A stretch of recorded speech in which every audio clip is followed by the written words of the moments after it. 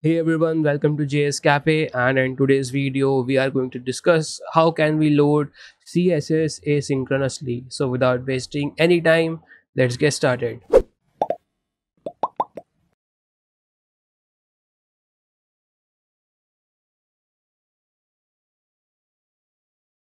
So in this code snippet, basically I am having three style sheets, and one of the style sheet is very critical for the website, and these two style sheets are actually not critical for the website. If these two css are downloaded later, then that won't be a problem, okay. But we are using this very basic syntax to include our external style sheet into our html template. Now let's run this code and see the waterfall for this particular section. So as you can see that first of all our HTML file was loaded at the highest priority, then non-critical CSS was loaded first, then style one was loaded, and after that critical CSS was loaded. For 10 plus 10 plus 10, actually for 30 seconds our rendering was blocked. So if you are not familiar with the word rendering, what it actually means, let me take you to a article and explain what is a render block. Okay, so let's read this out. By default, CSS is treated as a rendering blocking resource, which means that the browser won't render any processed content until the CSS OM is constructed. So CSS OM is basically CSS object model. Okay, this is DOM of CSS. And make sure to keep your CSS lean, deliver as quickly as possible, and use media type and queries to unblock rendering. Okay, I hope you got the point.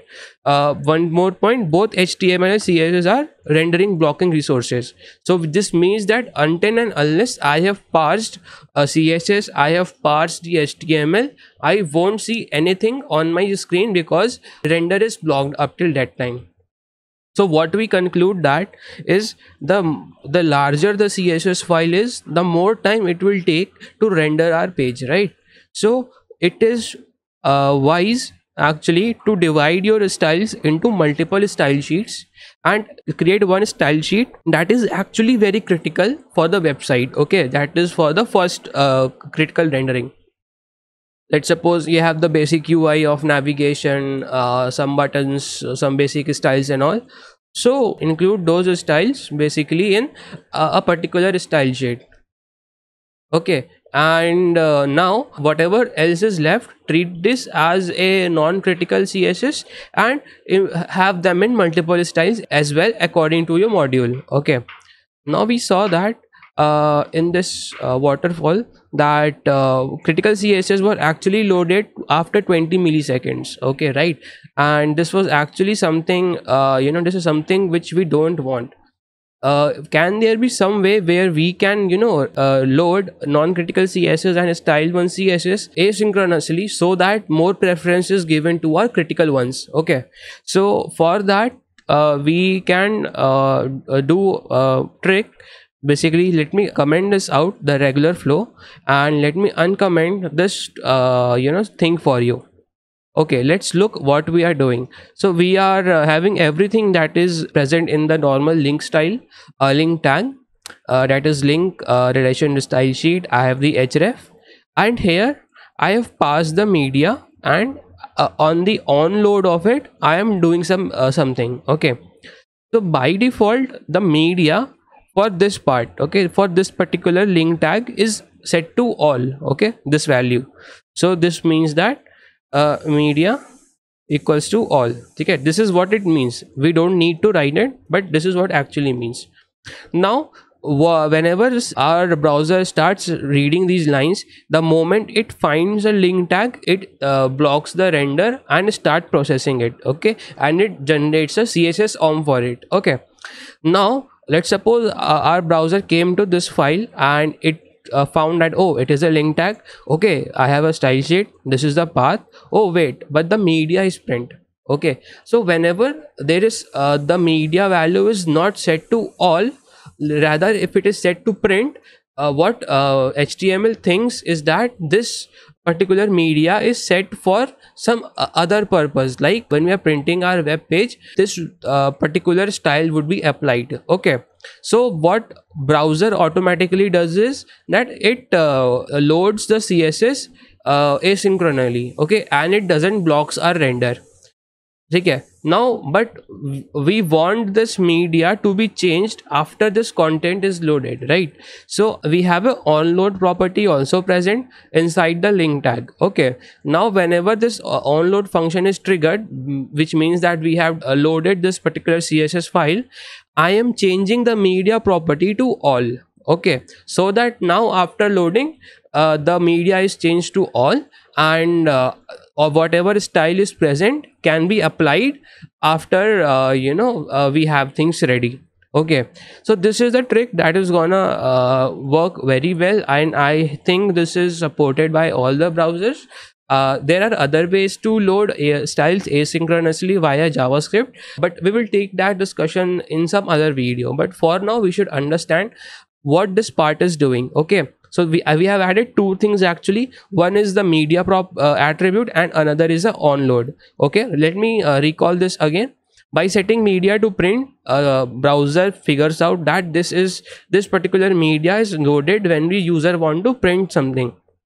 And when the website is loaded, there's no point of including css that are to be applied on printing pages. Okay, so what browser does is that browser basically downloads them asynchronously, and it continues rendering for the rest next lines. Okay, now we have this event listener onload. Okay, whenever this is triggered, whenever the loading of this particular css file is finished, once the loading is finished, I am setting the media to all again, so that when the browser should understand now that this particular css should be applied now onto the main page that the user is seeing. Okay, now let us have a look at the waterfall once again. Okay, now look that earlier these non-critical and style1.css were above the critical.css file. Now you see that first of all, critical css file was loaded in 4 milliseconds. Okay, you see the waterfall of this, it is before. Now after some time